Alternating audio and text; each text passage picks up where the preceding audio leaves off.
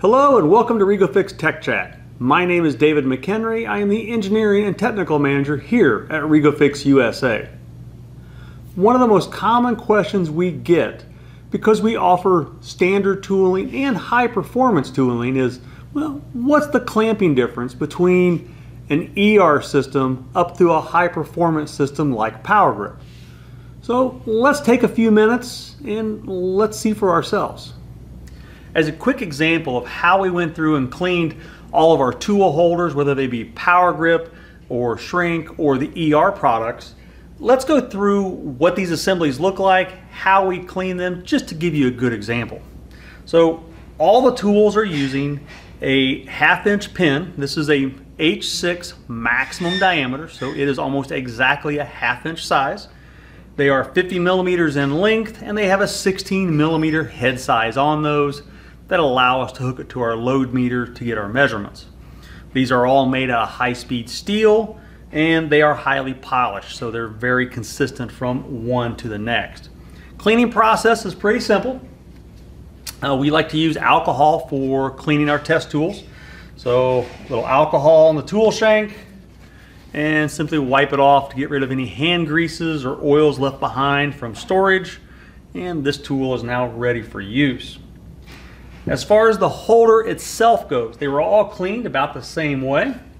I like to use my little nylon brushes and again my alcohol, pour a little in the ID and give it a good clean to make sure that we get all the oils and preservatives out of the ID.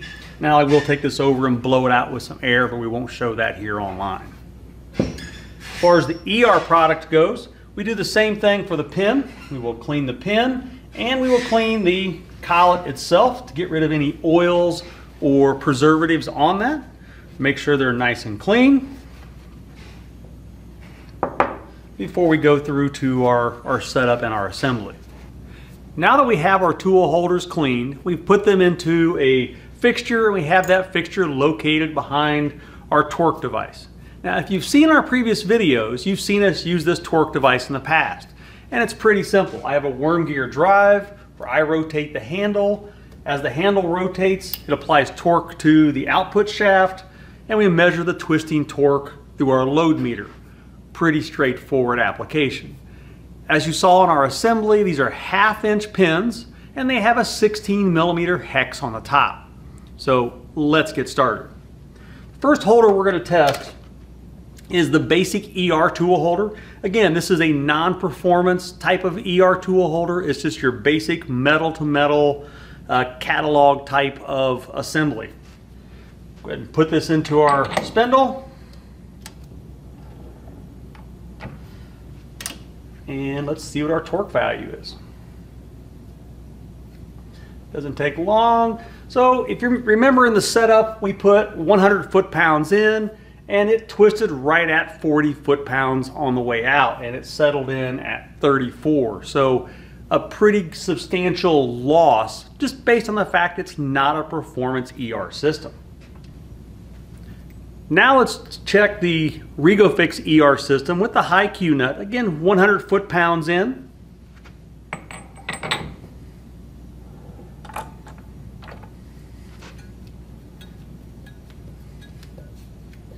Sometimes it takes longer to get the hex to line up than it does to do the actual test. So 100 foot-pounds in and we get 102 foot-pounds out. So pretty much a 1-to-1 ratio for the output. Now moving into the high performance line, this is our hydraulic holder. It's a 1/2 inch ID and it's clamped down on that full 50 millimeters length of shank.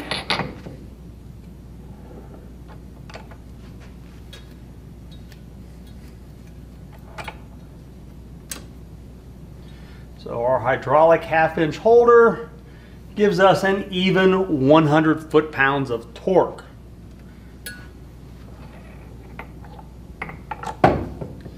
Now let's move into the shrink fit tool holders. Again, it's a 1/2 inch ID on the shrink holder, 50 millimeters of engagement, and this is a high performance shrink line. So let's see how it does.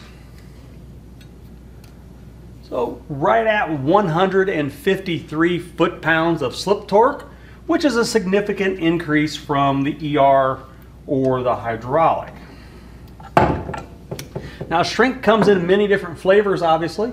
So we decided to also test one that has the thicker walls on it to see if it gives us any substantial difference in clamping torque.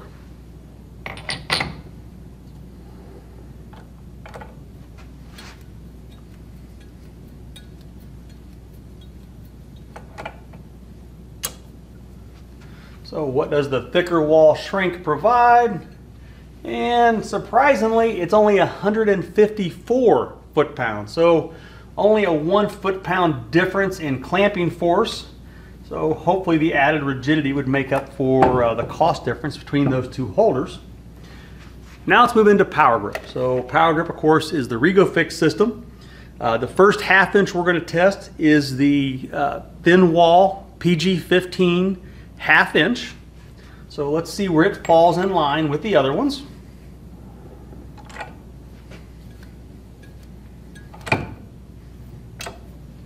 And where does PG-15 fall in line with everything else? So right at 168. So right off the bat, the smallest size that we offer that can do a 1/2 inch already exceeds the other performance systems and the ER systems previously tested. Let's move into PG-25. Again, 1/2 inch, 50 millimeters of engagement.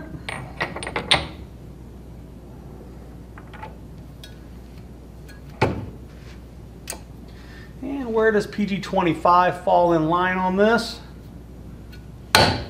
About 266 foot-pounds of twisting torque.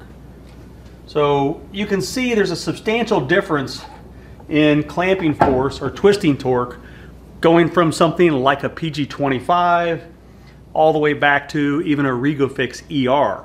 So the benefits of clamping force and TIR are significant as you move up the performance line from a non-performance ER up through hydraulic, shrink, and even into power grip.